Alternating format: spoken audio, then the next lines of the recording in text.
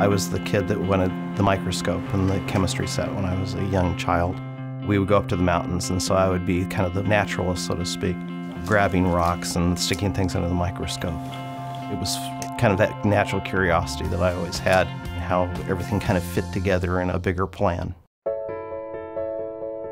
Just about every patient will be impacted by a pathologist, whether they know it or not.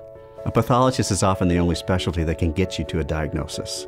You really need to take their work seriously, and you can trust it.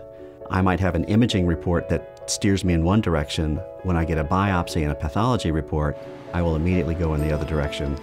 I will rely on the pathology report over any imaging data because of the diligence they put into their work. My mother passed away when I was 10. She had a massive heart attack. That was probably a major change for my life and changed my life direction.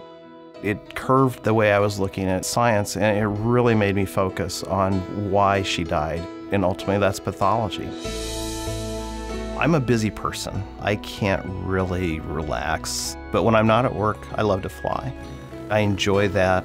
I enjoy the freedom it gives you to be able to look at the world at a different perspective, kind of like the perspective between what I do at work and when I stick my head in the microscope. Looking at the world from 10,000 feet gives you a different perspective on life. It's funny the different analogies I can make between being a pathologist and piloting an aircraft. I have a checklist. I have to be precise. There's always a lot on the line. Dr. Synovec is a true professional. He's very kind, he's very caring. As a pathologist, you can't look at a slide of tissue and not be aware that that comes from a real patient. Everyone has a story. I sometimes think back 45 years ago when my mom passed away. I realized today that she would not have died. And that's because of the technologies that have evolved over that time. And it makes me realize how important it is for us all to continue to hone our skills and prevent 10-year-olds from having moms dying today. And it makes my place in healthcare seem a lot more meaningful.